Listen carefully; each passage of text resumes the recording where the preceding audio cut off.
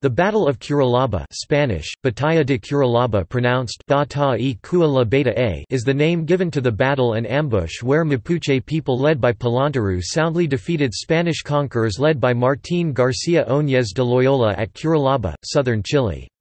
In Chilean historiography, where the event is often called Disaster of Curalaba Spanish, Desastre de Curalaba, the battle marks the end of the «conquista» period in Chile's history, although the fast Spanish expansion in the south had already been halted in the 1550s.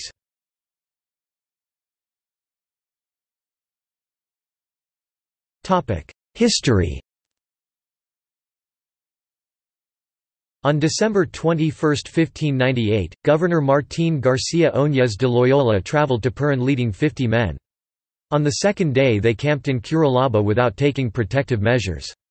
The Mapuche people, aware of their presence, with their cavalry led by Pilantaru and his lieutenants, Anganaman and Guaiquimilla, with 300 men, shadowed his movements and made a surprise night raid.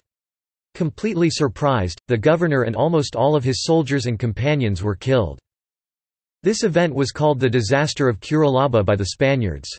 It involved not only the death of the Spanish governor, but the news rapidly spread among the Mapuche and triggered a general revolt, long prepared by the Toqui Payamachu, that destroyed Spanish camps and towns south of the Bio River over the next few years.